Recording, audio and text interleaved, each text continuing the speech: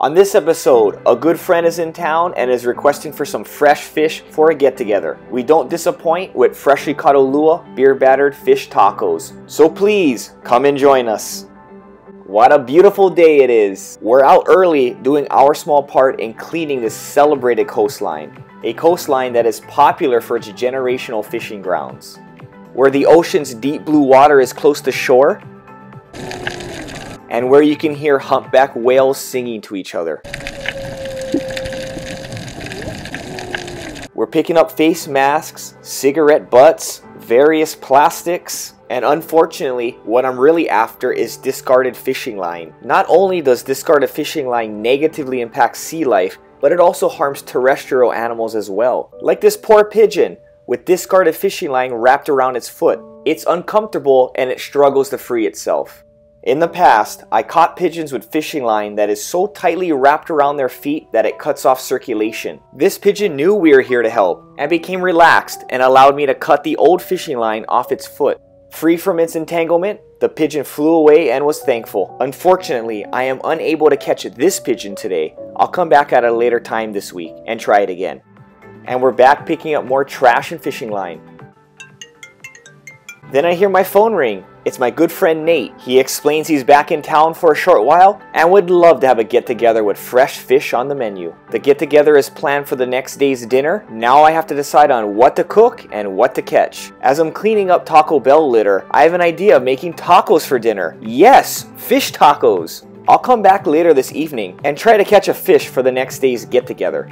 Let's grab a few more things and head out. It's lunchtime and I'm hungry. Not bad, we have a bag of trash and 5 soda cans. This bag of trash was properly removed from the coastline and won't harm any animals. Pigeons be following me everywhere I go now. On the way home, we stop at the city's recycling center. We recycle what we can and dispose of the rest of the trash. And cash in those 5 soda cans for a quarter. We're back home and I'm hungry. I have frozen halaloo or baby big eye scad that was caught a month ago.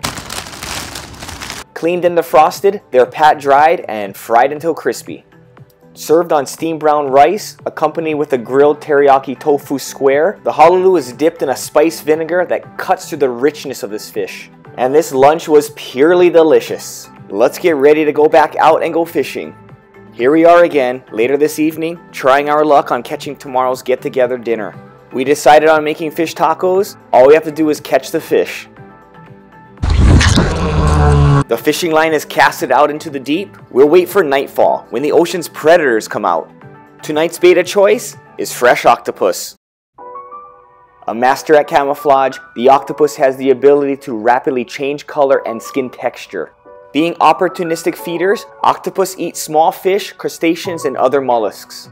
Sucking in water and forcing it out through its siphon, the octopus is able to swim by jet propulsion. This one swims away but is later caught. We'll use this one for bait. Considered the most intelligent invertebrate, octopuses have complex brains. A second octopus is caught, but we already have enough bait. The octopus is admired and set free. This octopus shows off its defense mechanism to escape from prey, an awesome cloud of ink. Wow, look at him go. The sun has set and darkness is among us. Freshly caught octopus will continue to change color, which makes for great fishing bait. We don't have to wait long until the fish are hungry. The bell on the pole rings and the reel sings. Wow, look at that fish! We're so blessed to catch this beautiful Ulua, also known as Giant Trevally. This fish is perfect for our fish taco get-together dinner tomorrow. Now I'm gonna pack up, go home, and go to bed. And then get ready to cook and eat. You're gonna wanna see what happens next.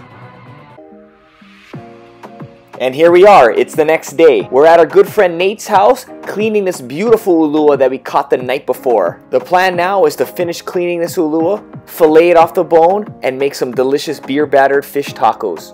This is Nate's daughter, Morgan, and this is Morgan's first time seeing a mighty Ulua. Look at that shocked expression on her face. Little does she know, her father Nate and I have been chasing Ulua since we were in diapers. Now that's a nice piece of meat.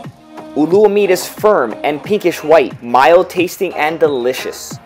I am often asked what is my personal favorite way to eat ulua, and my absolute favorite way to eat it is right off the bone with a little bit of soy sauce and wasabi. It literally does not get any better than this, folks.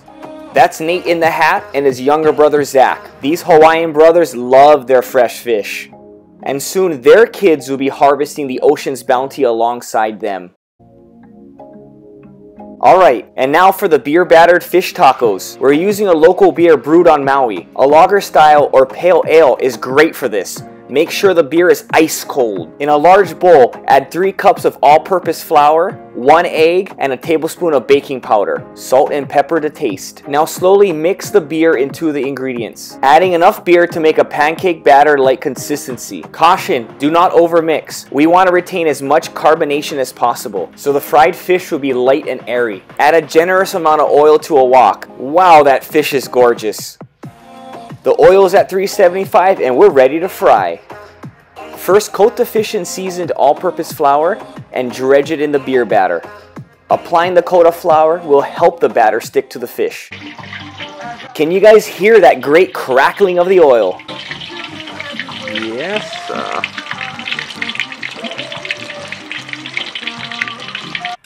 And repeat the process. Careful not to crowd the pan, it will drop the temperature. Remember, we use ice cold beer for the beer batter? That's because the shock of the cold batter hitting the hot oil makes the coating super crispy. And this is what you're looking for, golden brown goodness. You know the cooks gotta taste as they go. Ho, and it's good. In the house, everybody is prepping for dinner. A perfect side for the fish tacos is fried tortilla chips. A tangy, vinegar-based coleslaw is mixed by hand. Recipe in description below. Wow, you guys, look at this fish. And what do people in the house think? You already know, they love it. The fresh ulua is sweet and flaky, and frying it in that batter made it light and crunchy. Everyone is enjoying a little appetizers. It's almost time to eat. But first, let us pray and give thanks. Dear Heavenly Father, thank you for this awesome meal that everyone pitched in to prepare for dinner tonight. Just thank you for Auntie Lei and the Bataras for hosting us here in their home always, and we just love it here to hang out and spend time with each other. Bless the food, bless the people here, and let's just have a good time. Thank you. In your name we pray. Amen. Alright everybody, dig in. Everything is looking so good.